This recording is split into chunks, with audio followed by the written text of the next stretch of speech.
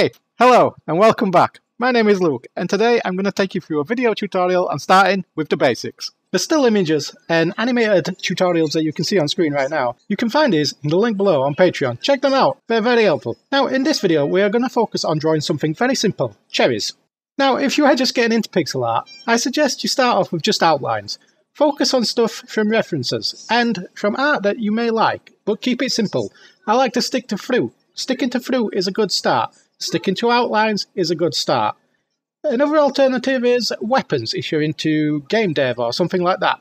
Try swords and axes, but stick to outlines. Once you are comfortable with your line work, then it's time to move on. It's time to start adding some colour. Just start with the flat colours at first. Don't bother with shading, just concentrate on your line work and flat colours. Okay, now this is a great time to start getting used to some colours.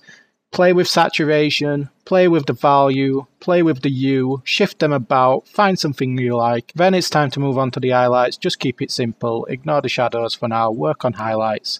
You can move on to the shadows next. What I'm going to do is I'm going to continue this series, and next time I'll go over shadows, I'll draw something a little different, keeping it simple, and we'll see how it goes. Thank you for watching, I hope you enjoyed it. I tried to keep it as short as possible. If you could though, please visit the Patreon link below. Give it a chance, give it a shot, everything is free. If you wish to donate, that's your choice.